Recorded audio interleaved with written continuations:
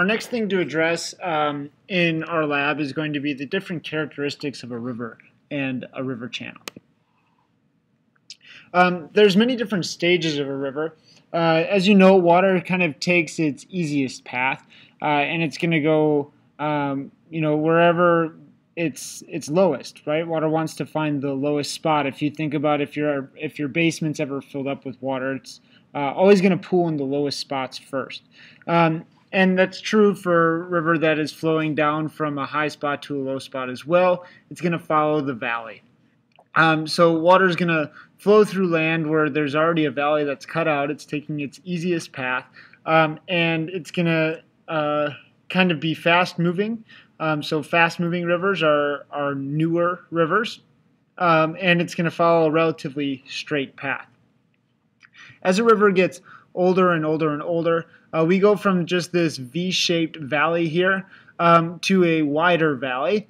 And the river is going to go ahead and start cutting into the land more and more. And it's going to be cutting down into the land more and more. And it's working down towards the water table. And as it's cutting into the valley and cutting down into the land, it's going to begin to what we call meander, which means it's going to work back and forth and back and forth and back and forth. You're also going to see that as it meanders, no longer is it just eroding all of the time. It is eroding and it's depositing as well. In a meander, it is going to erode on the outside of that bank where the water is flowing the fastest. On the inside of it, right here, we are going to see some deposition. So that means that it's going to deposit whatever particles, sand, gravel, silt, clay, that it might be carrying. So we have erosion and deposition happening in a relatively old river, and the floodplain is going to be widened out by quite a bit.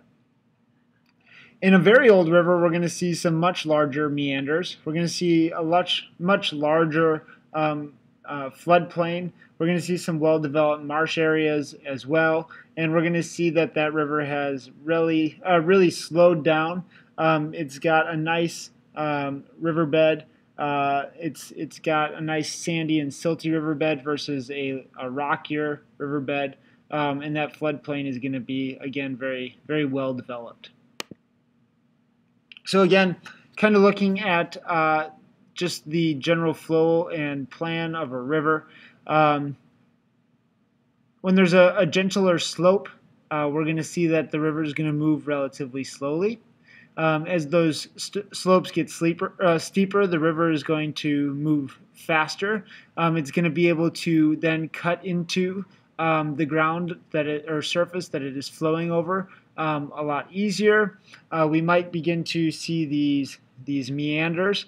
In these meanders, we're going to see that there's going to be that deposition site and also that cut bank site where erosion is happening. So water is moving much faster on the outside than it is on the inside. We're going to see erosion happening out here and deposition happening inside of here. And then you might be able to look at the cross-section of a river as well. And here's some things that we might see. A curved channel is going to look like this. You can imagine that this is where the erosion is happening. This is where land is getting cut into. And then this is where deposition is happening. This is where sediment is being laid. In a straight channel, it looks pretty much uniform all the way across. There's no one place where it's faster flow and slower flow. There's no site of deposition, and there's no site of erosion.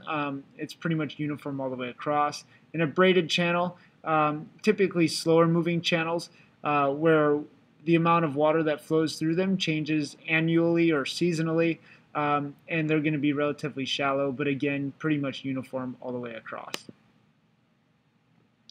Again, this is just going to show that during high flows, that's when a river is going to be most effective at eroding. That's because there's more water there to carry more sediment. Water is moving faster, which means that it has more power to erode. and that means it's going to make that deeper cut bank. So over time, if this is what the riverbed would have looked like if there's a higher flow, after it scours it out, it picks up all that sediment, it would bring it here and erode it down to a deeper level. And once it began to slow down again, we would see more and more deposition. We would see more sediment build up on that inside deposition bank. So again, we see an older river. We've got a relatively wide floodplain. It's pretty well developed and cut down into its riverbed, and it's got some relatively large meanders. And then here is what we've got our deposition bank, or what we call a point bar.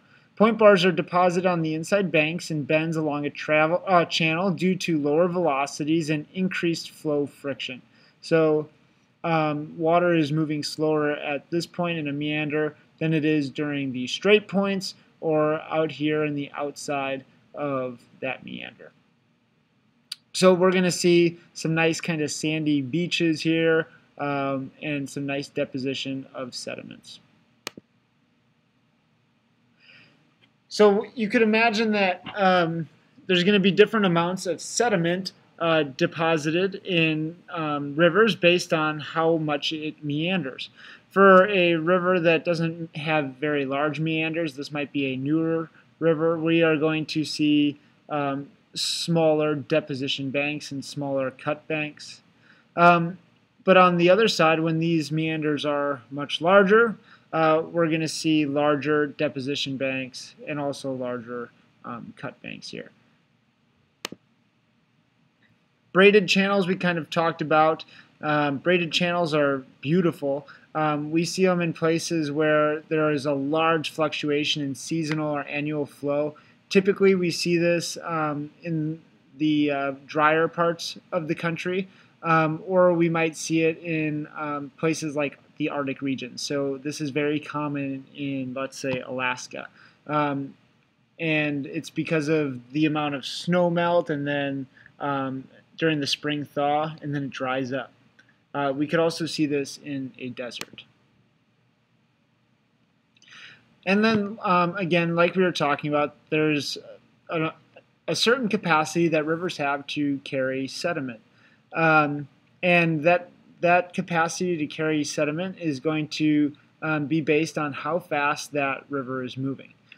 So the things that we would talk about is how much can be suspended, how much is the river itself actually carrying, and then how much is actually moving across the bed of the river. So there's a couple of different types of particle movement. There's a suspended load, stuff that's actually suspended or floating in the water itself, and then there's the bed load, the stuff that's either rolling across the bottom or just kind of shifting along its way. If you went into a stream and were to pick out some rocks, you would find that most of them are really well eroded.